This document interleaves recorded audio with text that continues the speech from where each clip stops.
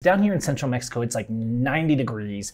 I just turned the fan off so we don't have a bunch of noise, and it's gonna start cooking in here pretty fast. You had a vision here, you knew what you wanted, and the edit's just not working. Is it your tools? Is it something you did? Do you need to reset your mind and change your perspective? Do you need to wait? Sometimes you do need to wait. In fact, let me show you one image here.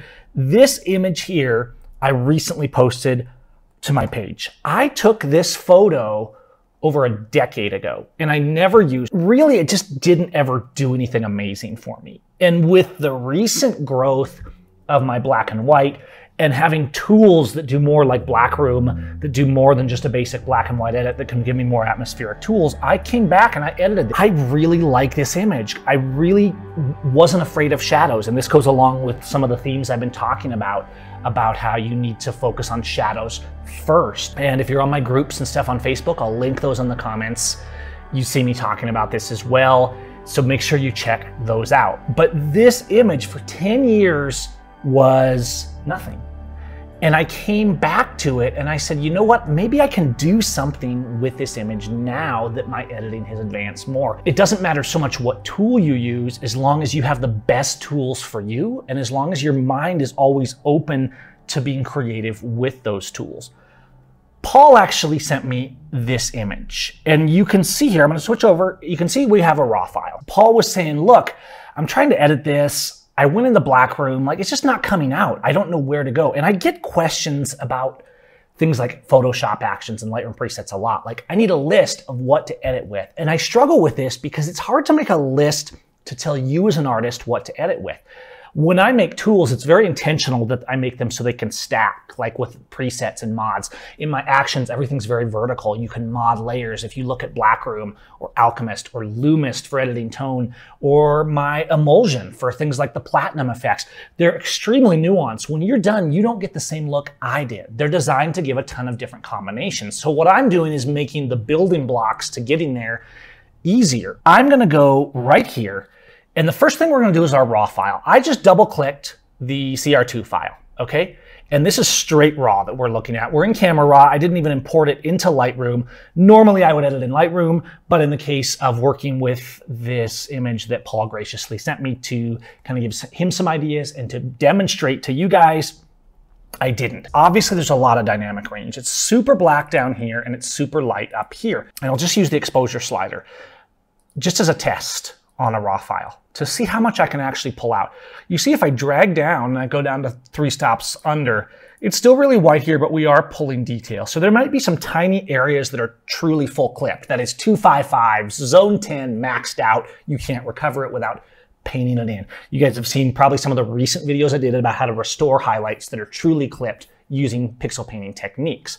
I don't think we'll need to do that here today. And then if we look down at these shadow areas, you can see that I can also bring detail. There's gonna be noise, but I can bring detail even in these deep shadow areas. So what I'm gonna do is reset this.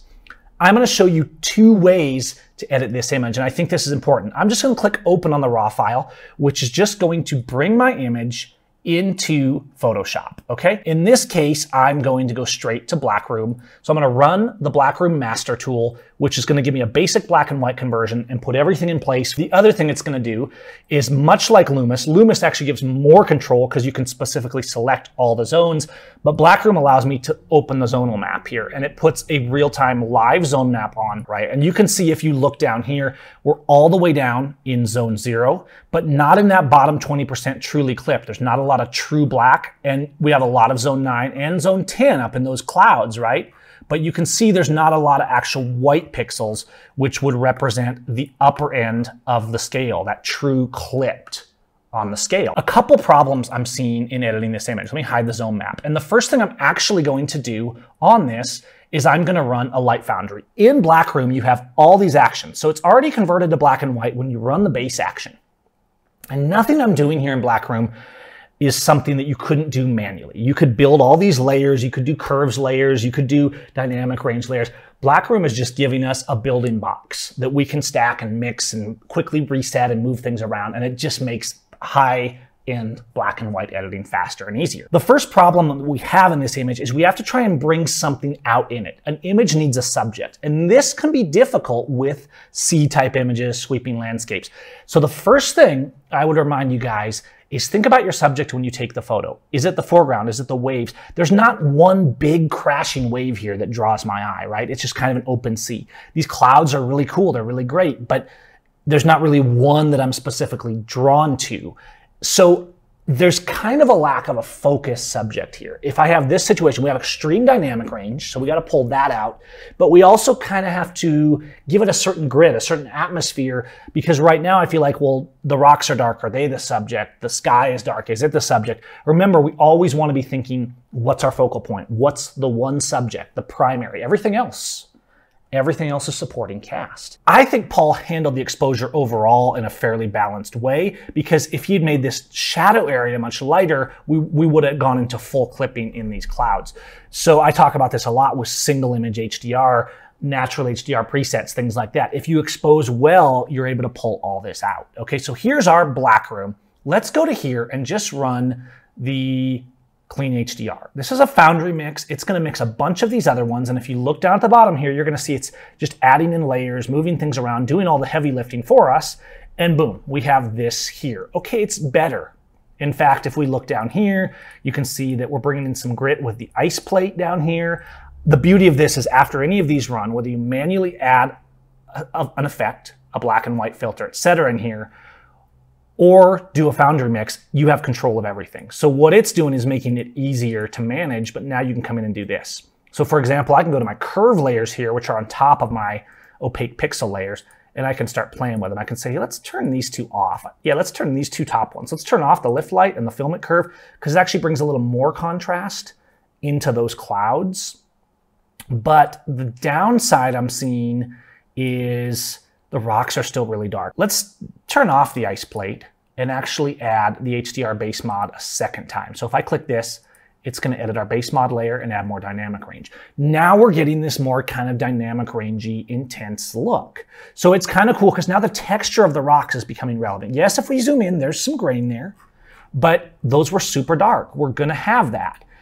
I can now come in here and say, well, let's do a red 25 filter. And what that's going to do is like a red 25 filter on film, it's going to bring down those blues and give me a little more intense. And you can see just by clicking the action, it added that in with all my other curves, layers, and filters. And if I turn off the green 11 filter and just leave this one on, it's not bad. Okay, now we're getting something to where, sure, we could burn and dodge and manipulate this, but now we're getting some texture, we're getting some surface, we're showing a seascape in a way that has something that pops. Here is what you want to think about. And this goes back to the question of people asking me, Gavin, like, what tool do I use? The edit's not working. If an edit's not working, there's something you need to tweak. Or you have an image, and it's okay to tell yourself this. Sometimes you take an image, and the image just isn't that amazing. And sometimes you have to be really honest. The greatest photographers are honest with themselves. If I take a lot of images, normally if I take an image, if it's really good, I'll spend a lot of time editing it because I know I can just keep tweaking. I'll start in Lightroom with a preset with some manual tweaks. I'll go to Photoshop, I'll use Actions, I'll use Loomis, I'll use Blackroom. Then I'll do some manual stuff like maybe burning and dodging and really start bringing it out, right? But that's if it's a really good image. If I edit an image for 10 minutes and nothing's coming to life, like the one I showed you at the beginning of this video, if I do that, I've gotten to the point where I'll tell myself, you know what, this isn't working. So either the image isn't really that great, or my visualization wasn't right and my mind isn't in the right state for it right now.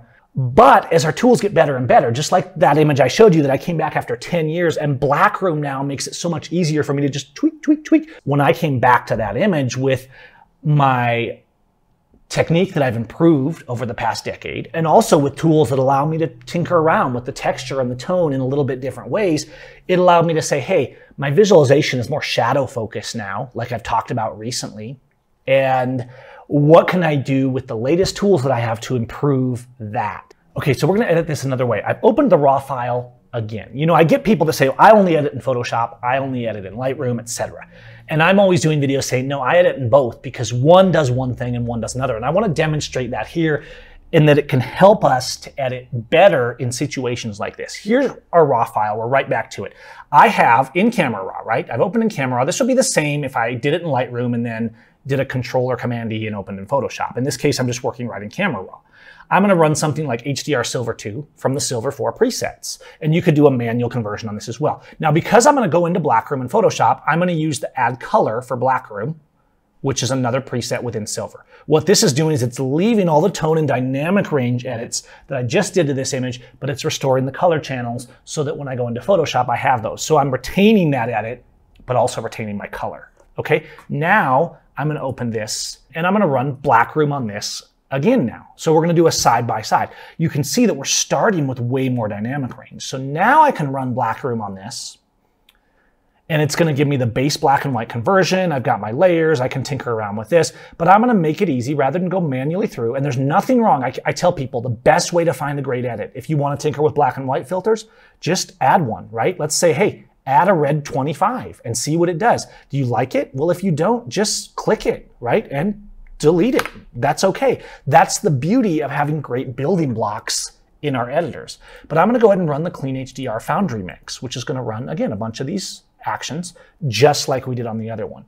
So now we do the Clean HDR, and we got this. Now it's getting pretty intense. I'm going to turn off those same two layers, the light curve and the filmic curve, so that I maintain kind of some intensity. And I'm going to add that red 25 layer to bring this in. It's almost getting like too intense. What we have to focus on with this is our subject is the sea, really. Is it the sea or is it the clouds? The problem is they're both good, but even though they're both beautiful, they both kind of draw the eye. So if I go here, I can come in and I can now tinker with these layers, right? And this is the beauty of actions and all this vertical editing. Nothing's flattened or anything, it's all there. So I can say, hey, let's turn off the green 11, these layers on top that were part of the Foundry Mix, and let's add this red 25 that we just added with the action here. Now we're bringing some more into that sky. Okay, that's really good. Maybe I want to turn off the ice plate and just decide, do I want that much grittiness or no? It's kind of adding some noise, right? I could, if I turn off my base mods, which is where it did the HDR effect from that Foundry Mix, again, I have much more shadow, but shadow's not bad. I've been talking about that a lot lately. Maybe what I'll do is take this base mods layer and just turn it down. So if I turn it way up, super kind of gritty, high dynamic range-ish. If I turn it down, I still have texture, but there's a moodiness now to that texture. Okay, so I can determine the balance. With a preset, it's a little harder. You can see that when I edited with the preset, I quickly got a pretty good process. What that did is by editing directly on that raw file and having full access to all that information, I know if we open a 16-bit TIFF image from Lightroom, from Camera Raw, from a raw file, technically it's non-destructive. But there's something about doing those basic tonal edits initially on the raw file. Give yourself a starting point, then go to Photoshop, that I find tends to make the process easier and give better results. Okay, so now let's look at the one we did here that we didn't edit in Camera Raw or in Lightroom at all. It was a straight raw file and we went straight to Blackroom. Here's the one we did where I did edit.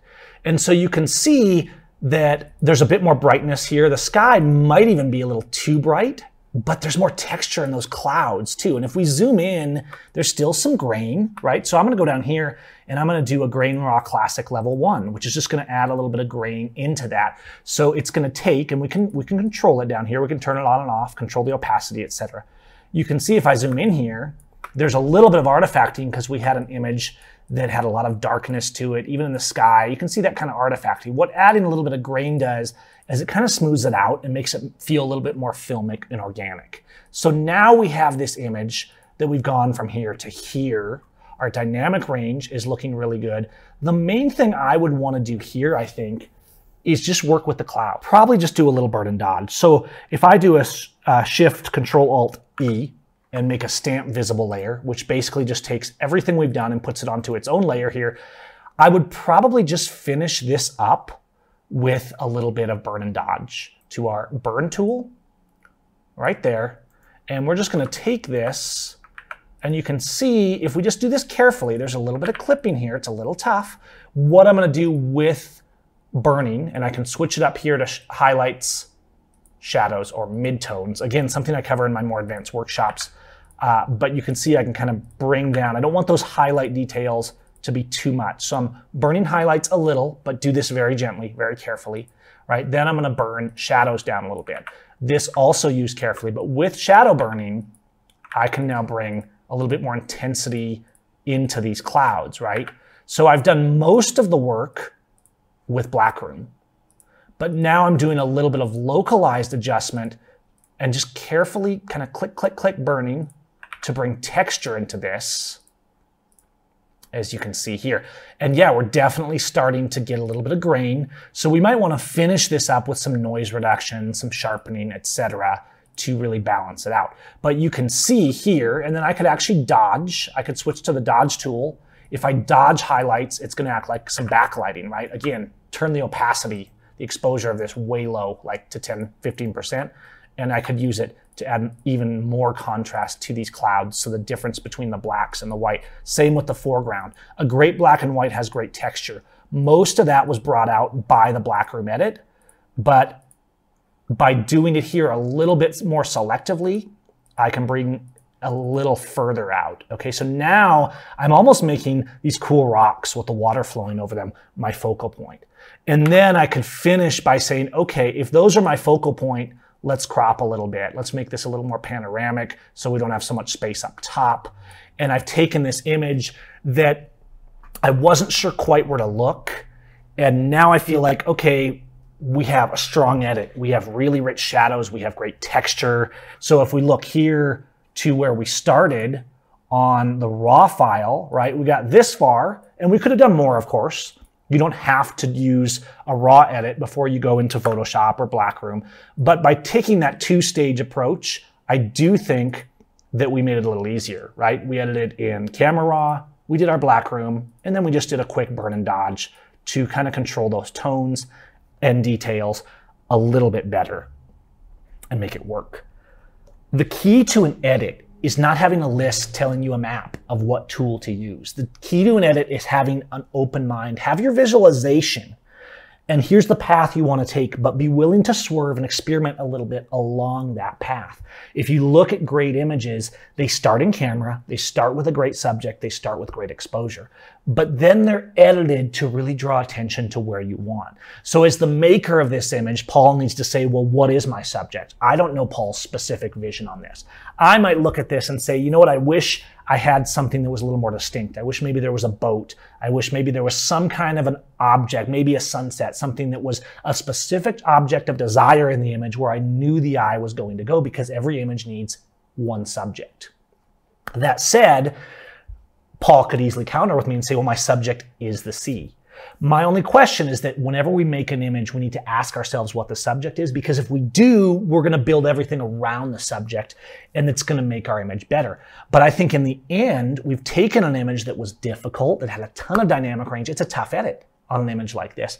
And we've pulled it out, and we've made something that has texture, that has beauty, and that really shows the majesty and power of the ocean. Okay, that's all for now. Hope you guys enjoyed this. Hit that like, hit that subscribe. If you guys are doing black and white, go over and I'll put links in the bottom to Silver, to Blackroom.